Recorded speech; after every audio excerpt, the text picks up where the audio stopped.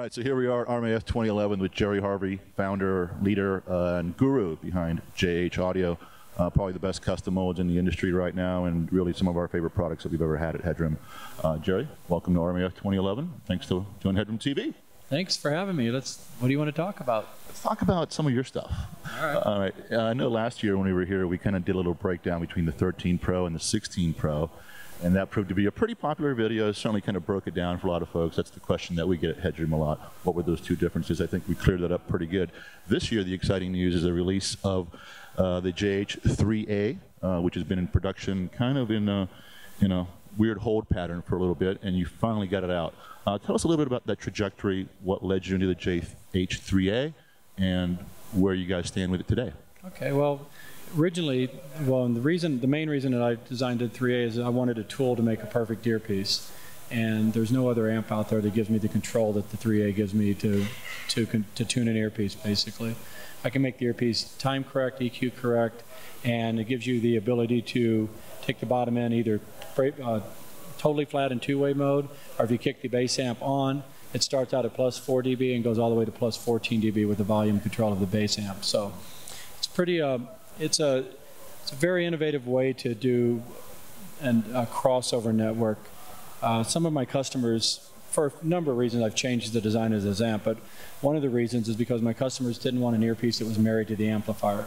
In the original first two versions, you had to have the earpiece plugged into the amplifier. If you unplugged the earpiece from the amplifier, it was dead. It was, if you didn't have the amp, you couldn't use the earpiece. Yeah, it was kind of a set. Yeah, so what we've done is I've created an inverse, tri-powered, basically crossover, and I have all the control of an active DSP crossover with the benefit of being able to use the earpiece on its own with an adapter cable to plug into an iPod, an iPad.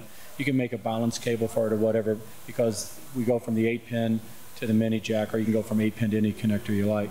So basically, the 8-pin, the earpiece has 4 conductors, common ground, low, mid, and high, and each of those speakers has its own amplifier. But what's nice is if you take this piece out like this, you put the adapter on, and we bond the low, mid, and high passive crossover together, and you end up with a perfectly normal 16 passively crossed over that you can plug into anything. Obviously, this is just a little cheap connector. There's a prototype, so when we ship this thing, it'll have switchcraft on both ends, and so it'll be a nice solid connector. But like I said, this is an 8-pin connector, very versatile. If you wanted to use balanced ground, you could wire it to a 4-pin. If you wanted to use it with a balanced amp, you could wire it to a balanced connector. It's very, very versatile. So we've basically broken the earpiece up. All the wiring in the earpiece is, terminated to this 8 pins. Really a revolutionary product, and something that I think really is going to open up the avenue for people to get into JHA. As you said before, I think the previous prototype, you had that married kind of partnership between the two, and the fact that this is so flexible and so completely, you can use it as you see fit. That's really a huge advancement. So tell us a little bit about the trajectory of building the amp and what you had to encounter to get to this point. Well, I kind of jokingly call the amp the nemesis. It's not the 3A internally, but about 18 months ago, we started with one developer that convinced me we could build this product. We made a prototype, and everybody was excited, and I was probably more excited than everyone else. So we announced we were going to make it. So here we are, 3 developers later, and the thing's finally going to ship next Wednesday. So it's big news, man. It's huge news. Trust me. It's like it's a great weight off our shoulders, because we're just every day we're just pushing this thing, and it seemed like the harder we pushed, the less results we got. But finally, everything came together.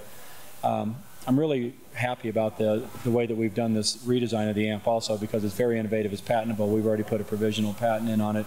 No one's ever done this way. And in audio, there's many ways to skin a cat to get the same result. I think this is a really cool way to do it.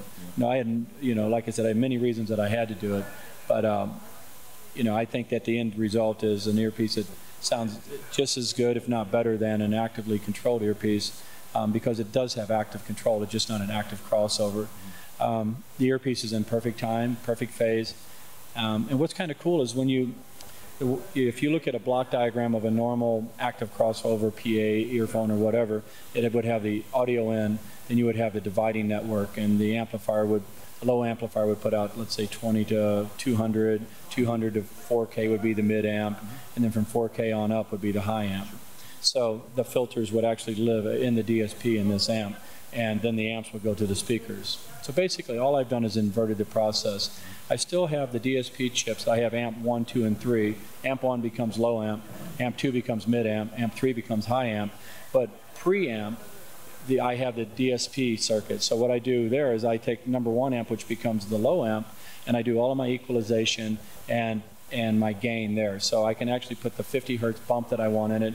And I do my scoop in the low mids to make sure where they cross the crossover points meet, that I have that nice transition from, you know, sub to low mid without all the masking frequencies.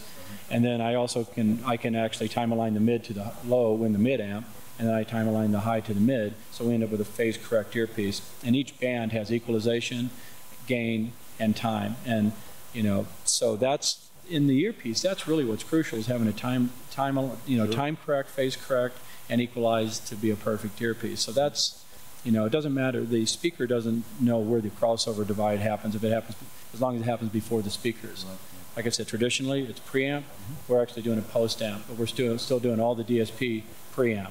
So that's a total game changer for any product that's never been really anything kind of even close to what you're doing here. Yeah, no one's ever done anything like this, and I'm really proud of it. It's like, you know, sometimes, you know, the universe, you know, works in your favor, and it wasn't ready to ship, now it's ready to ship. So, you know, the universe was telling you something for the past couple of years. It was dragging his feet. The harder I pushed, the harder it pushed back, but now we're good, you know, it's awesome. Well, we are super stoked to have your products, and we couldn't be happier to be partnering with JH Audio and Jerry Harvey. HeadRoom TV with Jerry Harvey Audio. Thanks.